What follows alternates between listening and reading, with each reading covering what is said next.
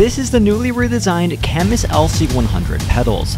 It's the company's flagship Loadcell pedal set that packs a throttle, brake, and a clutch pedal along with a base plate, all for $260. I've spent the last several weeks running this as my main pedal set, and now I'm ready to give you all my thoughts on it, telling you all the good, the bad, and whom these might be for. And keep in mind that if you are interested in making a purchase, you can take 5% off your order using code OCSimRacing at checkout. It helps me keep pumping out these videos while giving you a nice discount. Anyways, with all that said, let's get started with the review. Looking for great deals on sim racing hardware? Make sure to check out simspots.com, where all of the best deals on sim racing, PC, and gaming peripherals are posted daily. Literally, the site is completely free to use, free of ads, and just lets you know of discounted sim racing hardware for you to save some cash. Get into sim racing or upgrade your gear today at simspots.com.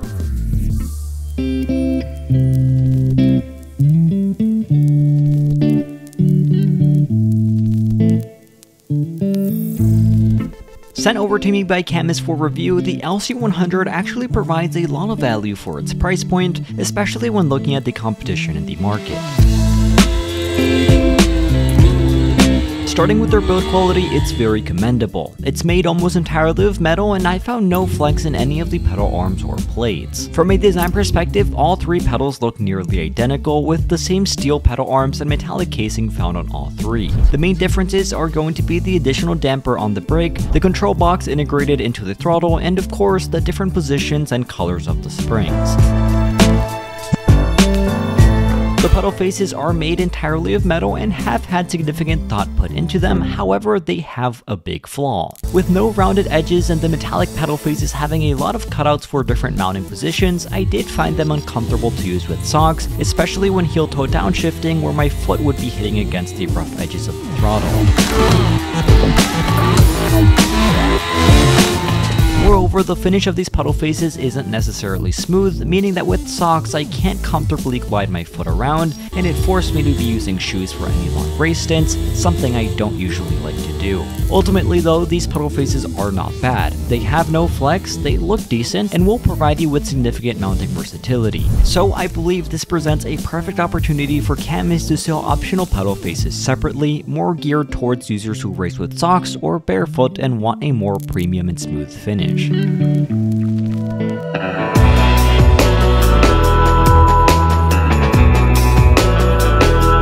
Now moving on to the pedal plate, a big oversight is found here. The metallic pedal plate features several mounting inserts for you to adjust the side-to-side and forward and back position of all three pedals individually. However, in order to actually attach these pedals onto the plate, you must bolt them down from the bottom, meaning that when it's all put together, you'll have these bolts sticking out from beneath. Unfortunately, this means that if you are mounting this onto a typical cockpit pedal plate, you won't be able to do so. As such, this will only be able to be used with sim racing cockpits that don't rely on a flat mounting plate for the pedals, something which isn't too common. The good news is that if you are in this situation, you don't actually need this pedal plate at all, as you can independently and more freely mount all three pedals as you wish, something which I did and I was very happy with.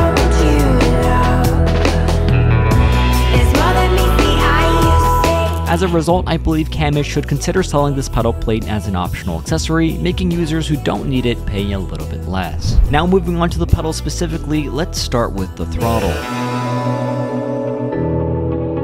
As standard, I found the throw and resistance of this pedal to be very comfortable and very much to my liking. However, if you do prefer more resistance or more travel or vice versa, those changes are available by adjusting the position of the spring. I found the various changes to be quite drastic, and unlike much higher end pedals, you won't be able to make minimal and fine-tuned changes, something which is expected at this price point. Ultimately though, I did find the throttle to be great for my personal preference, and the Hall effect sensor has remained accurate and reliable so far. Now moving on to the clutch pedal, it's very similar to the throttle in terms of both design and functionality, with the main difference being that it comes with a stiffer spring. Unfortunately, the clutch pedal isn't anything revolutionary. It features a completely linear traveling mechanism with no system to depict a clutch bite point, something which I can understand. Regardless of that, its performance on track left me with little to complain about. out. It too uses a Hall effect sensor and can have both its travel and resistance significantly adjusted. With its strong spring, it does have a very firm rebound, something which I would prefer to be a little bit more subtle.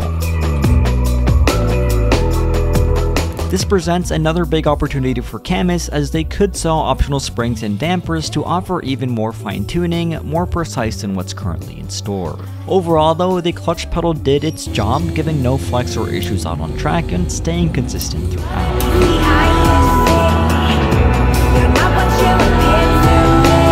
And now moving on to the brake pedal, a 100 kg Loadcell brake is found here along with an adjustable damper. One of the things I liked about it is that, unlike many high performance pedals, it actually allowed me to set a medium to light resistance on it, something I personally like as it closely mimics the feeling of my real world cars.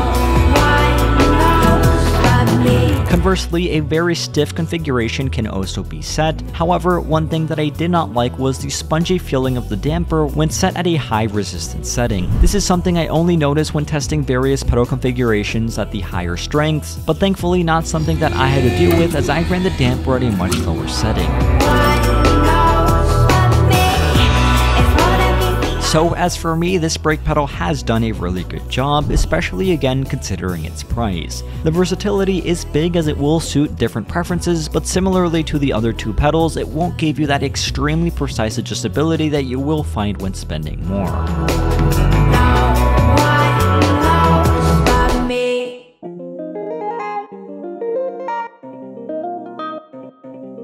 So, all put together, this pedal set provided good on-track performance. Wearing shoes, I felt comfortable heel-toe downshifting and being aggressive with my inputs. The Hall effect and Loadcell sensors were always precise, and some further adjustability could be done in the Cammus software, albeit nothing you haven't seen before.